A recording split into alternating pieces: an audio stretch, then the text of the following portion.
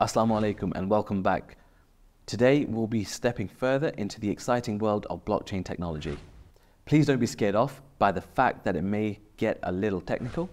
We will explain it as simple as possible and are sure you will understand everything well. If you still have any questions or queries, you can always contact us on our social media channels and we'll try to help you further. In simple terms, a blockchain is like a digital ledger or registry that records transactions in a transparent, verifiable and permanent way. It's like a chain of clear blocks where each block or link contains a list of transactions. Once a block is filled with transactions, a new one is created and added, forming this chain of blocks, hence the term blockchain. Each block in this chain is like a page in a ledger, each documenting different transactions. The totality of these pages forms the comprehensive book of transactions, not unlike the ledger books that banks use to record in financial transactions. In the traditional financial system, banks are trusted with managing these ledgers. They are responsible for guaranteeing security, keeping the ledgers safe and ensuring the integrity of each transaction. However, the system is centralized, with a single entity, the bank, controlling all of the information. Blockchain technology introduces a revolutionary shift from this model.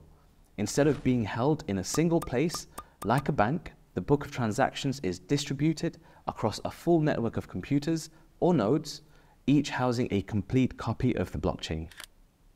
And this leads us to one incredible characteristic of blockchains: decentralization, which is a fundamental principle of blockchain technology. It ensures no single entity can control the information within the system. Rather, a distributed network of computers or nodes collectively validates and records all the transactions. We know in our very centralized world, the term decentralization might be new to you. You are not alone with that, but maybe try imagine a decentralization in terms of a bee colony. No one bee controls the entire hive.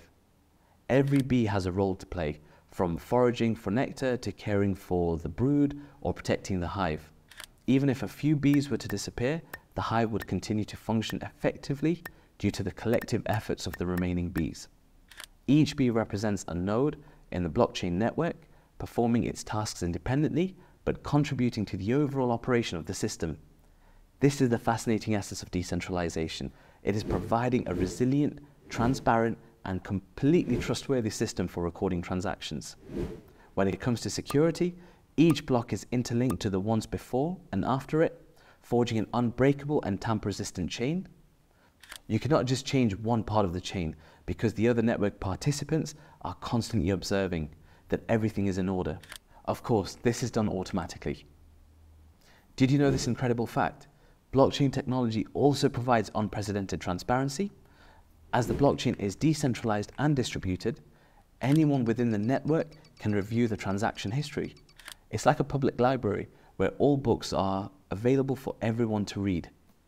Contrary to a library, however, once information is inscribed onto the blockchain, it becomes immutable, meaning that it can't be modified or erased. This solidifies blockchain as a source of truth, offering a clear, auditable trail of all transactions. This was just a small introduction to blockchain technology. Always remember that the acquisition of new knowledge is a journey, not a race. Each step, no matter how small, brings you closer to your destination.